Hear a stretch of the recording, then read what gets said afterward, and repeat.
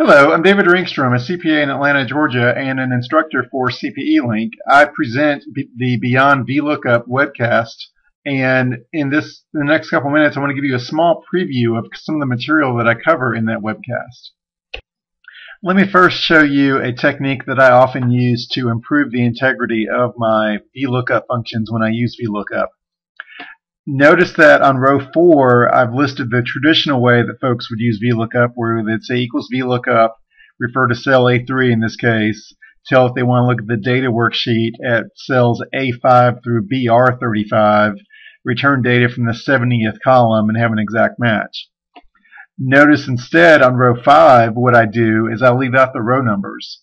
What this means is that Excel will look at all of column A through BR, and so if later I add more rows, I don't have to go back and amend my VLOOKUP function. The next thing that I like to do when I use VLOOKUP is notice that on row 9, I'm using the traditional method of counting the columns. And for small tables, it's not a big deal. If you have, if you're looking at a list of 3 or 4 columns of data, then it's easy to say, okay, I want data from column 4.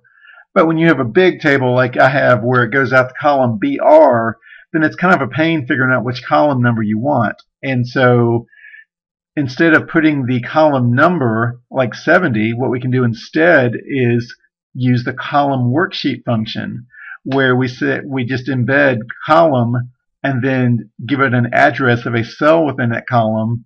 And what that does is that returns the numeric value of 70 instead of us hard coding that. A benefit to this approach is that if we delete some rows from our table, or actually delete some columns from our table, the column function will adjust automatically, and that way our VLOOKUP function will still look at the proper column of data.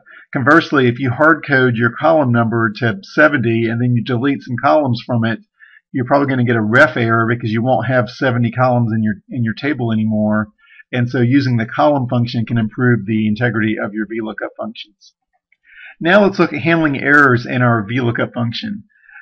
Notice that in cell A13 I misspelled the name of the county. If I had not used an isInA function as I'm demonstrating here, then I would have had a #NA error in cell B13. Now notice that when I fix the spelling of that county, that we're going to see that it returns the proper value. So inside the if statement, if you use isInA, put your VLOOKUP inside the isInA, you can then, in this case I told it to put a 0 if isInA is true, meaning the VLOOKUP did return NA, or if it returns false, meaning it actually returned the value, then we repeat our VLOOKUP.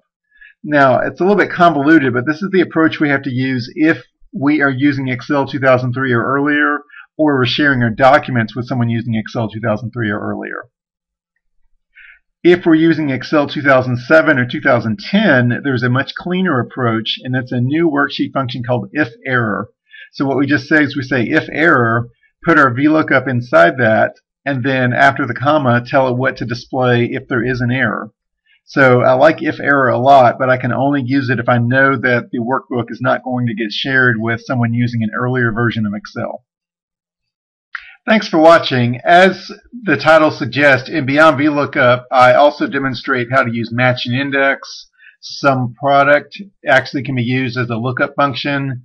We talk about the large and small functions, the frequency function, and really show you lots of different ways to use lookup functions in your work. So I hope you'll attend and look forward to seeing you online.